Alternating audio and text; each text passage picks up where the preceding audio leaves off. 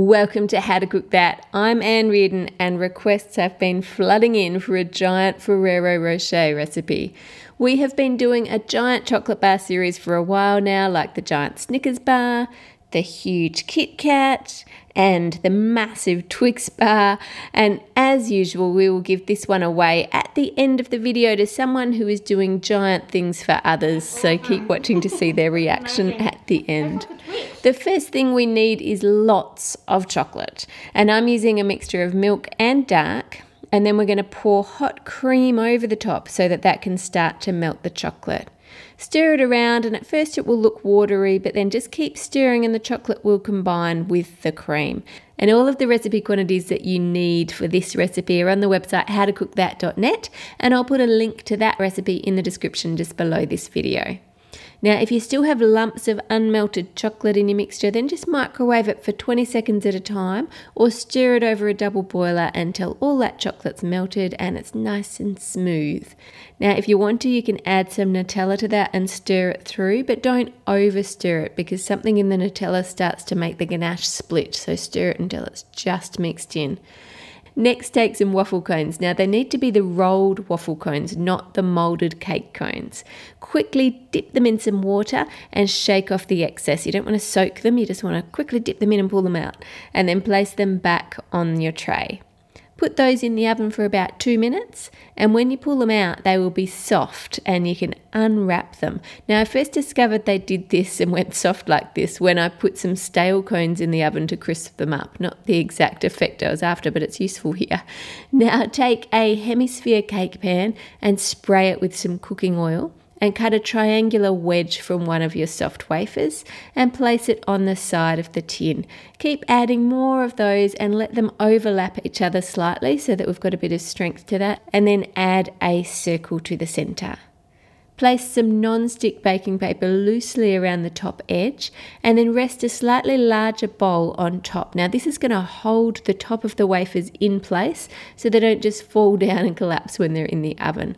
Put that back in the oven to crisp up, and after about 5 minutes, you pull it out of the oven and you can remove that bowl and the paper, and you'll see the edges are crisp enough to hold their shape now, but the bottom's still a little bit soft. So just place that back in the oven for a few more minutes without the bowl, and then let that cool down. Now for the giant hazelnut center. You'll need sugar, egg whites, hazelnuts, icing sugar, and hazelnut meal, which is just finely ground hazelnuts. Add the egg whites and the sugar into a bowl and beat on high speed until the egg whites are firm. They should be firm enough that you can turn the bowl upside down without it falling out. Sift the hazelnut meal and the icing sugar on top, and you're going to need a coarse sieve for this. If you use one of those really fine ones, it's not going to go through. You'll be there for hours. Then you want to fold that in just using a spatula. And when I was developing this recipe, it took me a while to decide what to use for the center of this Ferrero Rocher, because they of course have one hazelnut in it, but I can't buy a giant hazelnut. So this is going to give us the hazelnut flavor and the crunch that we need to the middle of our giant one. Now, in a smaller hemisphere pan, add some of that mixture, top it with some of your hazelnuts, and then more mixture, and smooth it off on the top. And we want to just bake that in the oven till it's cooked through. Now our cone lining is cooled and crisp, and now pour in the cooled hazelnut ganache over the top. Once that is full and you've leveled off the top, then we're going to put that in the fridge for about 3 hours for it to firm up. Tip the 2 halves of the crunchy hazelnut center out of the mold, and now that our ganache is firm, place one on top and trace a line around it using a knife, and then scoop out some ganache to make a hemisphere indent, the right size for our pretend hazelnut. Push the hazelnut into place and make sure it's all level. Now run a knife gently around the top edge to loosen that ganache from the top of the tin. Don't push your knife further down because you've got the wafer there and we don't want to break it. Just do the very top edge. Then place some baking paper over the top, followed by a tray, and flip the whole thing over. Now gently lift off the tin, and then of course you need to make another one of these because you need 2 halves. Place 1/2 of your Ferrero Rocher onto a glass and put the glass onto a plate and pour over that a little bit of tempered chocolate and spread it out using a palette knife. Now we only want this to be a fairly thin layer. Then sprinkle hazelnut pieces over the top before it sets, making sure they don't just go to the top. Make sure you add some to the sides as well. Now clean all those hazelnuts off the plate and then pour over a generous amount of tempered chocolate. Now if you're using real chocolate with cocoa butter in it like I am here, then you're going to need to temper your chocolate or it will not set firm to touch at room temperature. If you're not confident in tempering, then you can just use compound chocolate, but it won't taste quite as good as this one does. Try to cover all the gaps as you pour it on. If you still have gaps, take a spoon and using chocolate off the plate, just add more so that all of those gaps are covered and the hazelnuts are all sealed in. And repeat that with your second half. Once the chocolate is set, place 1/2 onto the cake tin to stop it from rolling away, and then add some more chocolate around the edge there, and then add your second half, gee this is heavy, on top. Now, if you have some gaps like I do, just spread some more chocolate into those gaps so it's completely sealed. And this Ferrero Rocher is rather giant compared to the original. Now, we want to surprise someone who is doing giant things for others. So let's wrap it up nicely in some gold wrapping paper, tape it at the top and flip it over once you're done. Next, take some brown card with a stripe of masking tape on it and fold it back and forth, making even folds. And then squeeze it so you've got nice firm folds there, and then open it up and wrap it around the base of your chocolate and use some glue to secure that into place. Well, I've packaged this all up in a box and flown on a plane to Melbourne. I've literally just got here, driven straight from the airport because I wanted to introduce you to some more amazing people. I've got here with me today Justine, and Justine and a group of her school friends have started a company. Now, is the company named Thank You Water or just Thank You? Thank You Group. Thank You Group. Yeah. And can you explain a bit about how it all got started? How old were you when it started? Sure. I myself was 21. And Daniel was 19, and so was Jared, our co-founder, was also 19.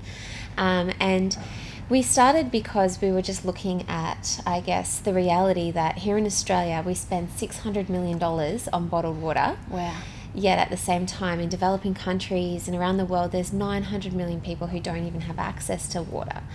And so we wanted to try and find a way to, I guess, use the surplus profit that we have here in our country to be able to help those people who really need it the most. And so you did that by starting a bottled water company. So we started off as water. Yes. And that's why you said Thank You Water to start with. So the first few years we were Thank You Water.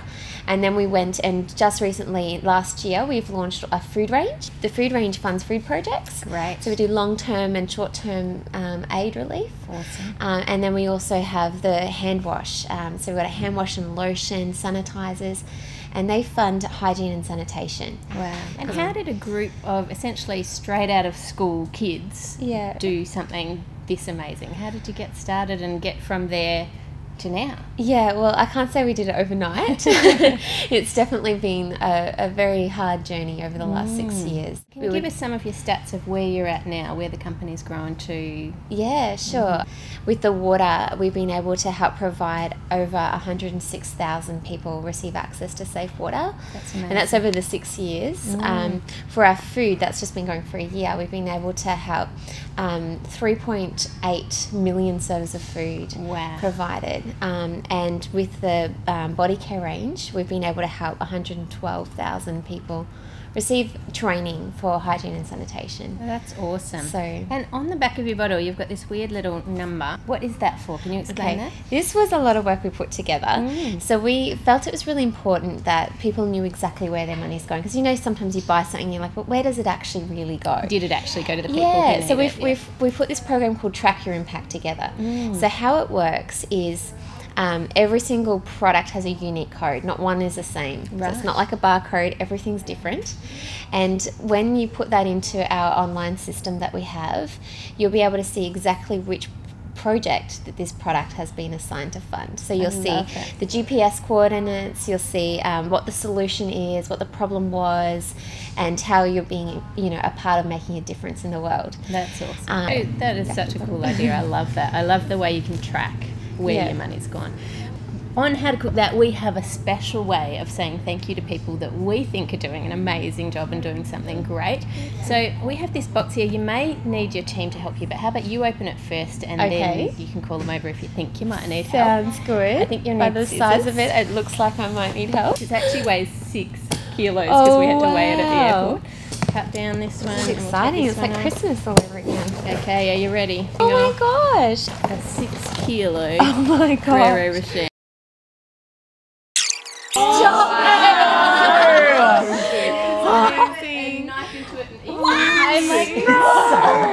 Are you joking? Is that actually a thing? It's 6 kilos. You're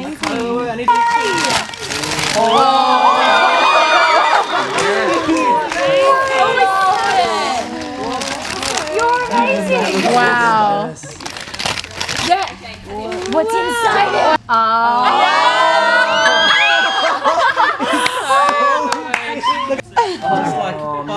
Amazing. Bite it. Take a bite. That is amazing. I can't even. Subscribe to How to Cook That for more cakes, chocolates and desserts. Click here to see the other videos on this channel, and make sure you also check out Thank You Group's YouTube channel. Their products are currently only sold in Australia, but if you live elsewhere you can subscribe to their channel for updates on when they will be near you. I hope you're inspired to do giant things. Have a great week, and I'll see you all on Friday.